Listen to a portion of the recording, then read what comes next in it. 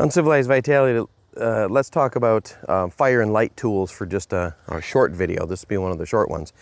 So you should always have in your pocket some way to start fire. I keep a little ferro rod in my wallet. I always have a little miniature flashlight in my pocket, depending on what I'm carrying.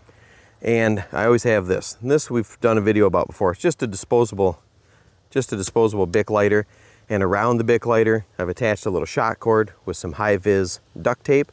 And under this little piece of inner tube, this Ranger band, I've got coiled about 2 or 3 feet of waxed candle wick. So I can take that off, cut a little piece off, and use that. I've got tinder kind of built in. All right, that's always either carabinered or dummy corded to my body, and it's in my pocket or in my pouch. Besides that, I keep a small ferro rod or large ferro rod in my cook kit. I have one in my wallet as a backup. Sometimes I carry one in my belt. I have this Dynamis belt that's got these little pockets, and I keep a ferro rod in there with a little ceramic striker. I never want to be without the ability to start fire. And toward that end, something you'll see commonly in our videos with a lot of the UV people wearing is our medicine bag, right? So one of the best sources of medicine in the broad sense that you can have while outdoors is the ability to start fire. If I lose my pants, let's say I take my pants off, I'm swimming in the river, and I don't know, how would you lose your pants? A bear takes my pants. I don't know. Pants are gone. Don't make that face. Pants are gone, belt's missing, wallet's gone with the ferro rod, and my lighter. So I've lost 2 ferro rods and my lighter. I have my medicine pouch on me, even when I'm swimming, because I've kind of waxed and waterproofed this. And then I keep this on one of those loops. I just keep that around my neck, right, so that I have it with me. And in this little medicine pouch, there's a couple little cords or a little purse, these little purse strings. Inside this little waxed leather bag I made, and maybe we'll do a video on how to make one of these. Let's do it now. Inside this medicine pouch, I keep 3 little Bigfoot bushcraft tinder plugs. I cut those in half. I get 6 fires started, a miniature ferro rod, ceramic striker, and a little whistle, titanium whistle, all from Wazoo Survival Gear. So this little miniature self-rescue and fire kit stays with me in this little medicine pouch I made in case my other fire starting sources have gone. So this is how I made this pouch. This would be real simple.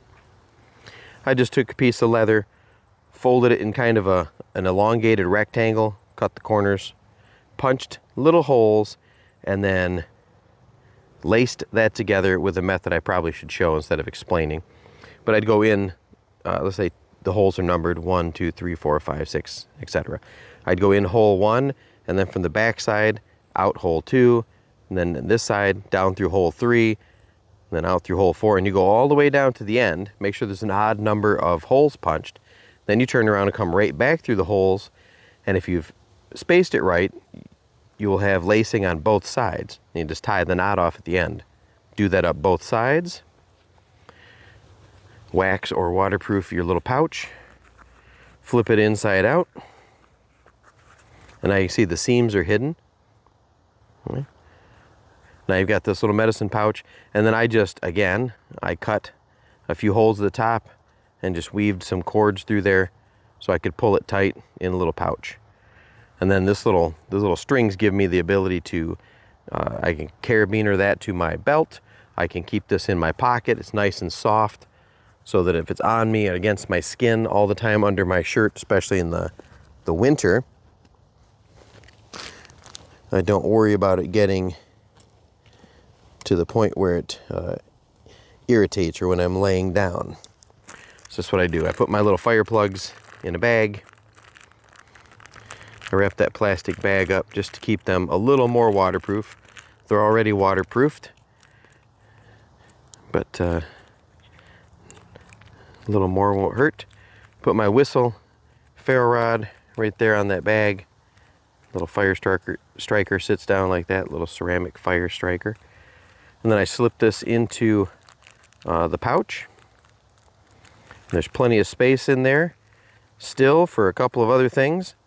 Like sometimes if this is what I'm going to be wearing as my backup when we're out on the trail, I'll slip a little bit of cash, maybe a $20 bill in there. And then I have this little pouch, little medicine pouch, or a little fire poke, whatever you want to call it.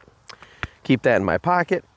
If we're out and I've got other fire sources in my pockets or in my pack, sometimes I'll take this, like I had it earlier today, and I'll just thread a little loop of cordage or paracord through there, slip that over my neck, drop it down the front of my shirt, and now I know, especially in the winter, I do this, that no matter what else, I've lost my pack, my pouch, my pants, my pack, my pouch, my pants.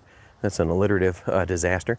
If I've lost all that, I still have my medicine pouch on my body and I can start a fire. So that's it for this video. Leave some comments below and explain what you do for your fire source redundancies. Do you carry just one big ferro rod and hope you don't lose it? Do you carry a lighter? Are you the kind that goes out with 2 lighters, 6 ferro rods, a bow drill set, a magnifying glass, you know, all that sort of thing? Leave that in the comments below. Like the video, share the video, turn on the notifications. I always forget that one. And try to get somebody else to subscribe to the channel. So the channel's doing real well. So thanks to everybody that's subscribed so far. And as the channel keeps growing, I'll try to do more videos along the lines of some of the things we get in the comments. Not the trolls though, we just ignore them, although sometimes they're funny. And I forget what else. Rendell would say smash the like button. I guess that's it. All right, bye.